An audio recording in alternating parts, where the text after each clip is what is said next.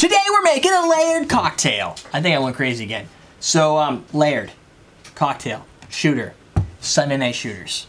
This episode is brought to you by our fans. You can show your support at everydaydrinkers.tv/donate. You guys are like the grenadine in our tequila sunrise. Without you, we just have alcoholic orange juice.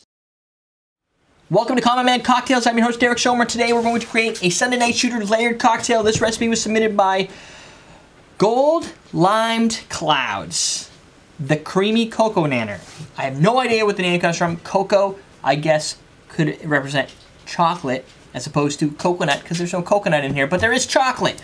This recipe is layered, and I had to change the layer up a little bit. Did a little prep before the show, primping, if you will, and on Ustream Live, and it didn't layer right because they had the 99 bananas as first, and 99 bananas being 49.5, yeah, 49.5% alcohol tends to go to the top. So you're constantly pushing into the top, which is okay for some alcohols, but with a clear one, it starts to make fogginess when you bring in this chocolate and this crazy Cool Swan or Irish cream, if that's what you want to use. I call it an audible. I'm using Cool Swan. This recipe, I'm going to just pour in approximately a ½ ounce because I'm almost out of my Godiva. This is a milk chocolate kind of flavor, and it doesn't say that, it just says chocolate liqueur. Now I'm confused because I pulled out this one and it just says original. These two are different and I haven't figured out why, because their marketing isn't giving me the right answer I need to know, and they don't say anything about no stories. So Godiva, come on, fix it. Product confusion. I don't know what this is, but that one's darker than this one. So this one, creamy.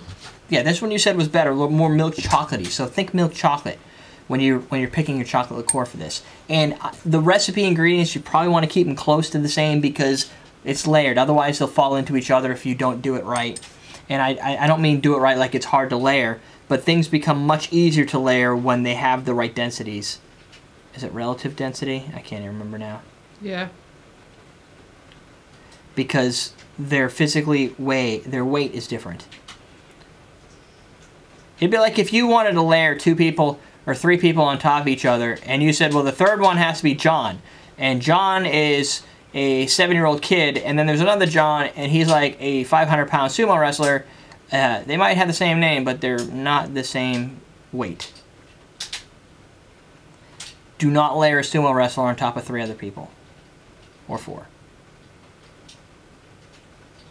Plus, it would make for the weirdest porno. Alright. So, if you're using Bailey's, it's probably going to be hard to find the layer because one is white in this case. If you use Bailey's, you're going to get a tan and a tan. And unless you use that dark one. Unless you use the other Godiva, this is true. Then you may see it. But I found that this looks better. And I wanted to use Cool Swan because they've been supporting our fans for a couple weeks now when they've had questions. Yep. Anybody who wants to support my viewers? It's really the best, in my opinion, the best Irish liqueur. It is. Oh, measures. So for this, it's 1 ounce of the 99 bananas, 1 ounce of the chocolate liqueur, and a ½ ounce of Irish cream. I licked the spoon. That's pro. So you're going to get a thinner layer in the middle. I'm going to apply Ghetto Zoom. Why does my camera seem so much further back than it used to be? Because you can place it forward. Oh. Yeah, it used to be closer, right? Maybe. There you go. So, it kind of looks pretty cool. It looks like an ice cream. How you feeling over there? She's had 2 so far. Here we go.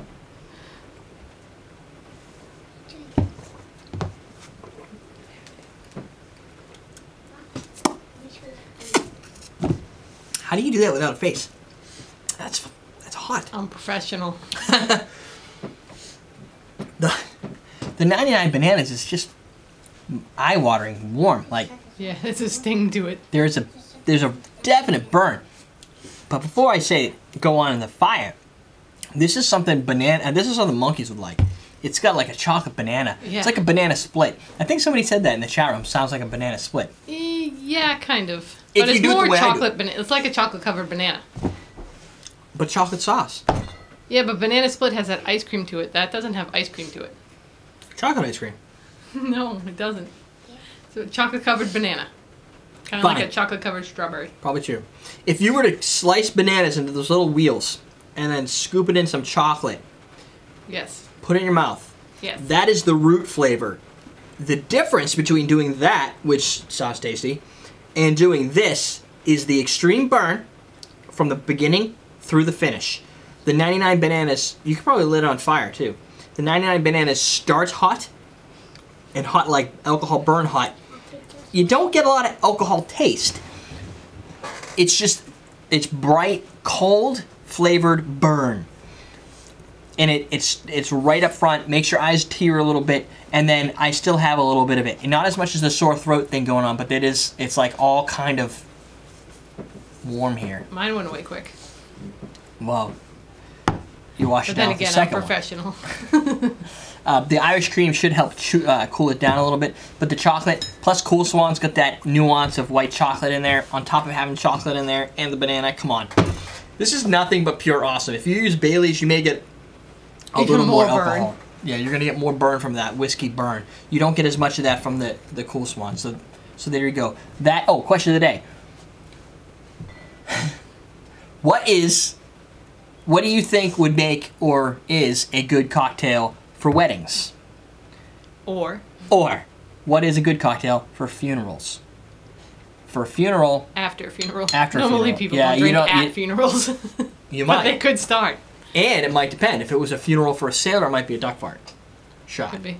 If it, I would say, since I sometimes have to answer these, for weddings, the Cloud 9, or something like that, a cream-based cocktail that's got a nice pale blue to it, or pink.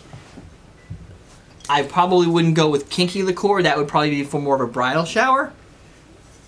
Maybe. Kinky Or bachelor bridal party. shower. Or a bachelor party. I'm thinking no. No. Not bachelors in pink. No, you're right. Well, it depends on how many other women are there that you're At a paying. bachelor party? That you're paying for. Oh, yes. And then for funeral, I would probably go with something Scotch-based or The Godfather or something that's got a little edge on it, because you're trying to take all those feelings and push them deep down inside. And the best way to do that would be with a Great. potent cocktail. Oh, that was great. I cracked myself up. So there you go. That is the creamy CocoNanner, a chocolate-covered banana recipe for you. EverydayDrinkers.tv for Sunday night shooters. Remember, bit.ly/every shirt. You don't even remember. Everyday shirt. I still have it on my table. Everyday shirt. And I try and link them down there. I've had a lot of people click on them, but nobody actually buying them yet. But we'll wait. Well, marketing. I know they're expensive. $30 for performance tee. It's like the stretchy ones that are really But they're nice. They're super nice. I gotta get. Oh, and then after this, you know what? You need to watch the live view stream if you want to get the rest of the information. All right, we're teaching you how to drink.